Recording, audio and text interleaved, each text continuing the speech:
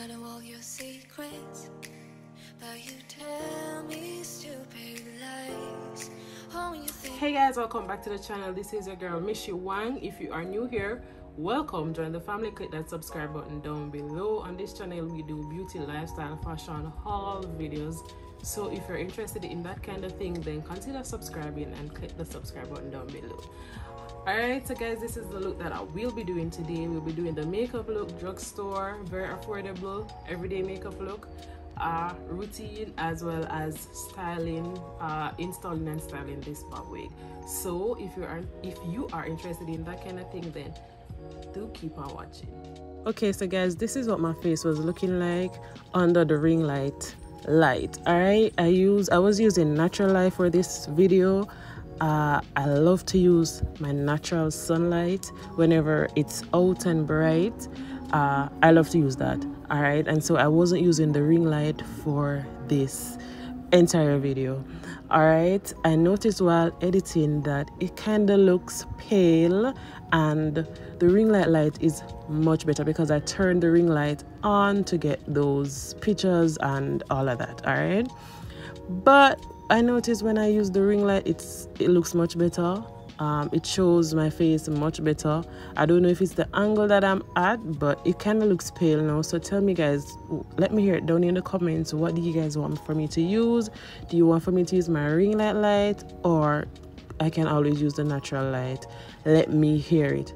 All right, so guys, onto the makeup look. The only thing that's changed about my makeup look is that I've started using my foundation to do my contour, to do my highlights. All right, I powder contour most of the time. It is less work and I still get that structure to my face.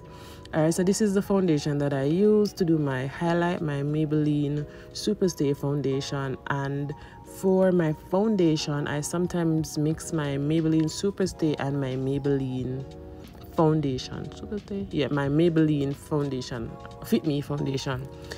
All right, so yeah, that's what I do. I mix my Superstay and Fit Me foundation because I have a darker shade in the Fit Me foundation, which I mix with my regular shade. I like to have my face looking a little bit darker, especially when I set with the thing that I used to set. I don't remember the name of it, but that's the white thing that I have on my face right now. Especially when I go ahead and set with that, it gives you full coverage, guys. And so because it's white and I'm covering it with the foundation, it will sometimes leave my face looking too white, and so I like to use something a little bit darker. All right, since I've started using this to set my face, I haven't looked back. Yeah, it's a really good primer for me. But of course I do moisturize. I don't show these steps because, guys, you know, if you've been watching my video from the get-go, then you'd know what I do, the steps that I do before I start my makeup. But I probably shouldn't take this for granted because of course there are new viewers. So I probably need to put this in another video because I am thinking of doing another video with my makeup, with my everyday makeup look, because as I said, the lighting just wasn't giving my face justice here. So I'll put everything in that video. I'll show you what I do from the start. I have videos already on my brows, and guys, today I used Got2b to do my brows, my Got2b gel to do my brows, and I love how they turned out. Oh guys, guess what? I noticed Got2b, they have like a gel to set your brows now. I guess they got put on from persons using the Got2b to set their brows, so they've come up with a new product. While editing, I'll try to see if I find it on the net and put a pic up so you can see what I'm talking about. But yeah, where was I'm considering redoing the video where I show all the steps with what I do to do my face, that I take to do my face. All right, so first, guys, of course, you know, you have to cleanse, you have to moisturize, and then you prime. All right, after you prime, then you do your base. Some persons like to do their face and then they do their eyes after. I'm an eyes girl and then my face. Let me hear in the comments, what step do you take first? Do you do your eyes first and then your face, or do you do your face and do your eyes after? I particularly like to do my eyes first because I don't like to get my foundation messed up after doing my foundation. Even though, guys, to prevent that, you can always put your setting powder to catch any eyeshadow droplings that will come onto your face, but I rather skip that step, and I prefer to do my eyes first. So of course, for my everyday makeup look, I don't usually put shadows on. I just put some brown on to warm up my eyes and, you know, to give it a little bit different look from my face. But I use some brown on my eyes, and that is it, my lashes, and I am good. All right, I use my drugstore contour palette to do my contour. That's powder contour, as I said. I don't use, I don't know, probably it's lazy, or probably I don't know, but I haven't been cream contouring or anything. It's been a while since I've done that, so I just go ahead and I do my powder contour with my drugstore palette.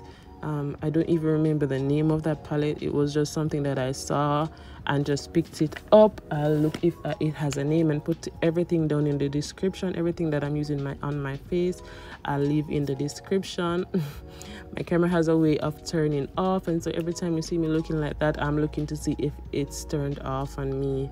All right, so that's what I do. This is a brush that I'll be using to do my nose contour, and yeah, this is about it.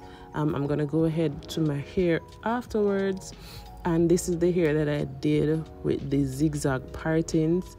After doing the video, I didn't like how the hair fall or how it was falling, and so I decided I am gonna cut it. I'm not gonna do it in a bob, and I liked how it turned out here. So guys, continue watching and enjoy the video. And if you are new here, thank you so much for watching till this part of the video. If you are liking the content, then consider subscribing. Click that subscribe button down below. If you are not new here, guys, go ahead and share the video. I want to reach more people. We want to get more people in the family, joining the family, so go ahead and share the video. That's how we get to new faces. All right, so guys, what I'm doing right now is I'm doing my blush with my eyeshadow palette, and I've just gotten so comfortably using my blush palette, my eyeshadow palette for my blush. I haven't even tried to get another blush palette.